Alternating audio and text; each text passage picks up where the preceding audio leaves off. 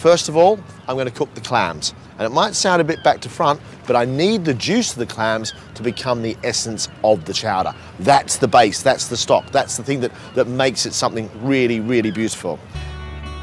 First, fry diced onions in butter with salt and pepper and a bay leaf before adding some clams along with a good glug of white wine.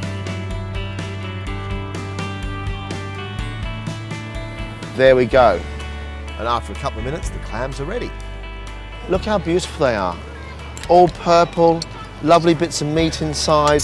So they come out and a couple of diced potatoes go in to cook with the clam liquor. The great thing about a chowder is that it has everything you need. Potatoes, vegetables, fish, it's got fat, it's got protein, it's got everything you want, all in one big pot. And whilst the potatoes cook, remove the clam meat from the shells.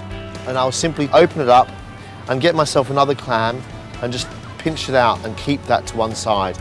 It might be one of those really repetitive jobs, but someone's got to do it. You can't have clam shells in soup, but I actually find this quite therapeutic. In a separate pot, I've sweated onions, celery and leeks for the base of the chowder. A little bit of salt, not too much, and then a load more ground pepper. And I mean a load of pepper. And into that goes a good amount of milk. I'm going to bring that milk to the boil.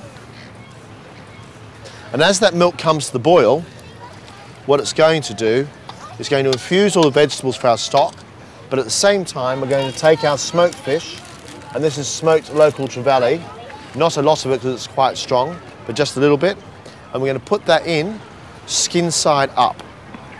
Most smoked fish like kippers or haddock work just as well. Whilst that comes up to the boil, prepare the rest of the fish.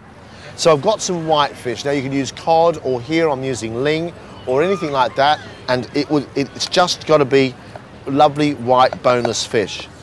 Take the fish itself, make sure there's no bones in it, then you've got these lovely, lovely big pieces. The little bits are all right because they're going to flake into the soup, but some of those bigger chunks you want to have because those bigger bits will give you texture. That means you can stick your teeth in them as you eat the soup.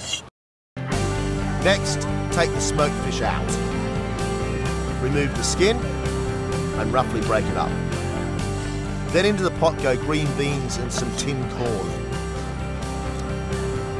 Now cream corn is simply corn which has been chopped up once it's been cooked. So you cook the corn first, then you chop it up. Now, in this country it's everywhere. And as a kid, we used to do sailing regattas and go around sailing all around the country.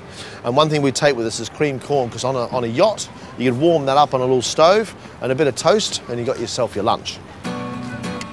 Time to bring this whole thing together. So it's in with the potatoes, smoked fish, and finally the white fish. I want it to come back up the boil again, and the fish cook for about 2 minutes, and then we're going to add the clams and we're going to be done. Roughly chop some parsley and add the clams, then the whole lot goes into the pot. And we're almost ready to go. To make this extra hearty and easy to eat, I'm serving the chowder in hollowed out bread. Chowder on down.